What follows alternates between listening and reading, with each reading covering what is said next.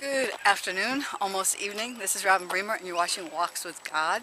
And it's cooled down, so I'm going for my walk. It's drizzling a little bit.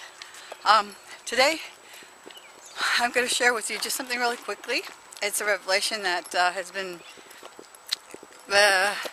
meditating on off and on for quite a while, and it's just God wants me to share it with you today. It's about righteousness.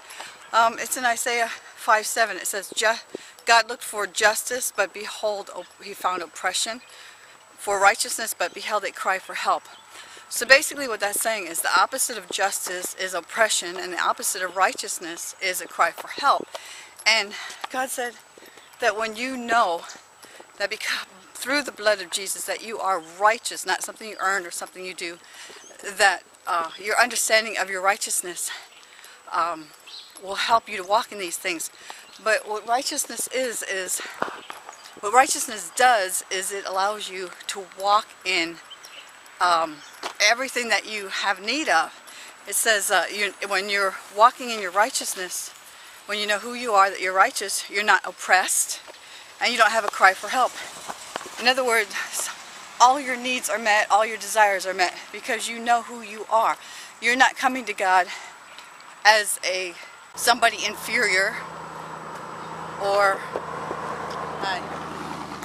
you're not coming to God in shame, or like a worm in the dirt, guilty, not good enough.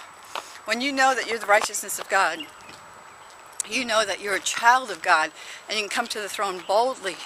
The throne, come to your daddy on the throne. The throne is where the majesticness of God is, where his everything is. So it's important that you understand that you are righteous in God, and that the result of righteousness is peace and abundance.